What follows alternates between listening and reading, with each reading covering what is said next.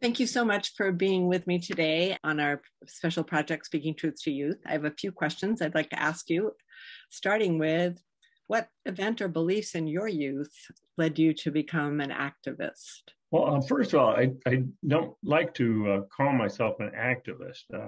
As a professional journalist, I always saw myself as maybe a engaged commentator, an opinionated observer.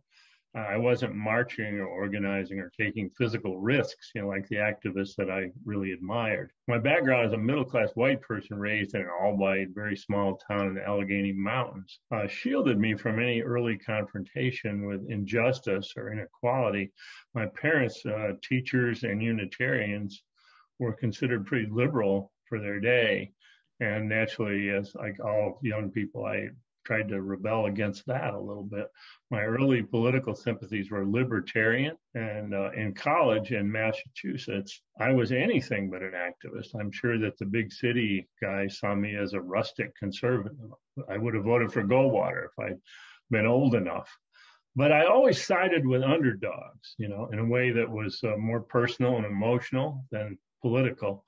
If there was one experience that changed my views radically, it was covering the SDS occupation of a couple of buildings at Columbia when I was a graduate student in the journalism school.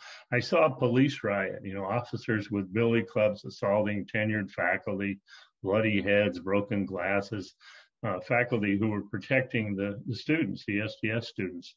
And that cured me of, a kind of a naive small town, privileged trust in government and law enforcement. And later I learned that the NYPD and the FBI had infiltrated the SDS leadership as well. That and my brother's very traumatic experience as a soldier in Vietnam. He joined Vets Against the War the day he returned to U.S. soil. Started me on a path toward a much more radical, skeptical assessment of America's political system and its ruling class. Libertarianism is all very fine theoretically. No one wants the government messing with our private lives.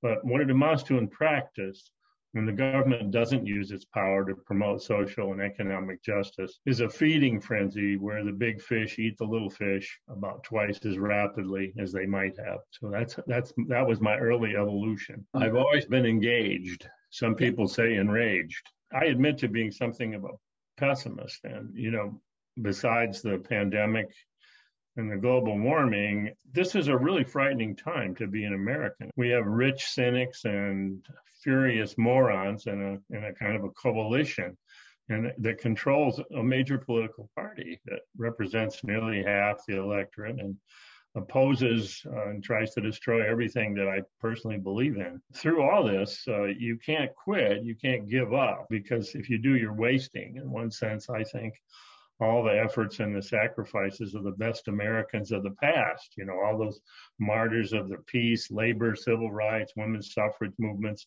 those good people who stood up against power and greed and arrogance. In my case, as in many others, either children and grandchildren who will be living in this country long after I'm gone. And I want them to live in the best country that we can leave them. It isn't so much a matter of courage, I think, fighting this fight, as of self-respect. Once you've taken the trouble to build yourself a sturdy, well-informed conscience, what else can you do but obey it?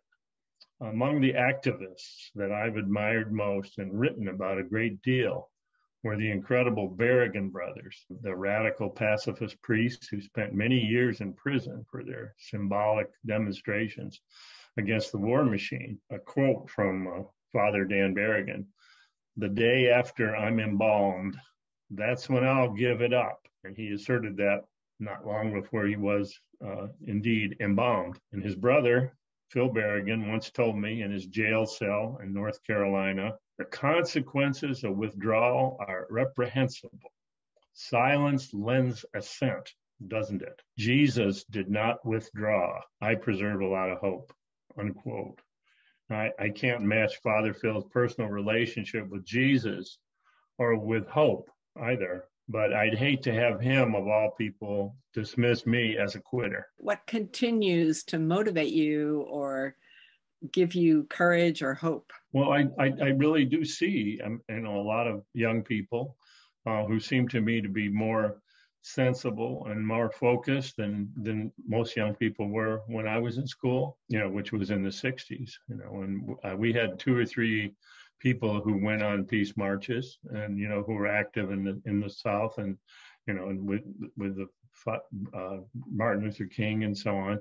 And we had some who were really politically sophisticated who were involved in, the protests against the war. Basically, we were all, even those of us who considered ourselves liberal, we were all in kind of a bubble back in the 60s. I know one of your other questions is about young people. These young people are just bombarded by the world. There's no way that you can, sort of hide yourself from all the things that are happening in the world now. Unfortunately, that's the positive part, is that there's just so much information and so much connection available now compared to what there was in those days.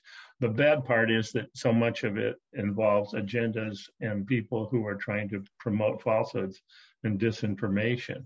In spite of that, I often see young people today who know a lot more and seem to care a lot more than we did when we were, 18 or 20 or 22. And I'm not saying they're better educated, but they're in the world more. So I was mostly involved with English poetry, before I graduated from college. So what advice do you have for young activists today? My first advice to young people who take their citizenship, their activism seriously, relates to what I said about, the well-informed conscience.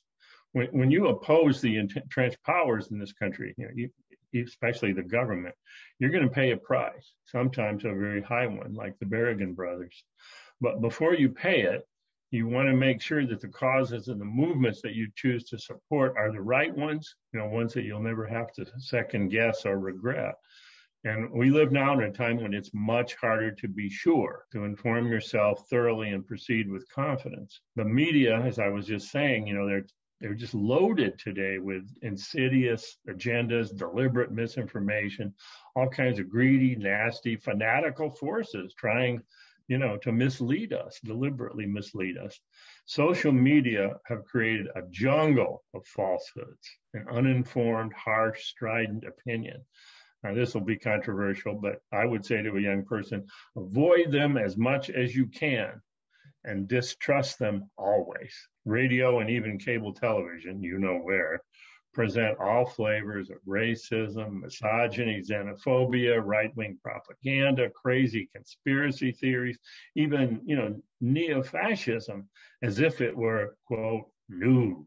And it takes a lot of work to find the voices, the sources that you can trust to tell you the truth, or at least to try to tell you the truth, and also to weed out the voices that are lying to you. But another thing I think is important, just remembering when I first, became involved in some of these movements, another thing to watch out for, and this comes from some personal experience, watch out for if you're young and just coming into your political and intellectual adulthood, beware of a certain kind of charismatic leader, the kind that cares more about being the leader than winning the battle.